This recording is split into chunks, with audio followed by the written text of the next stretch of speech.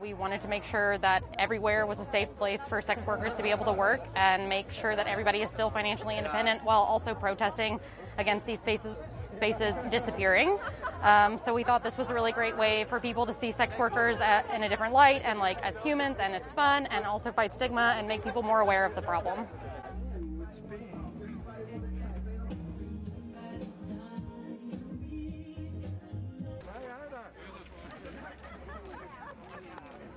It's a job like any other. Me, myself, I am a performer, so I feel myself more than an artist than a sex worker, but I'm also struggling because I cannot perform, because the stages are closed, the clubs are closed, you know.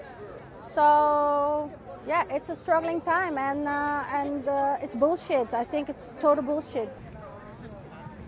We have very high hygiene protocols, and that was way before COVID ever existed. So why couldn't we work now? And yeah, people can give massages. Why?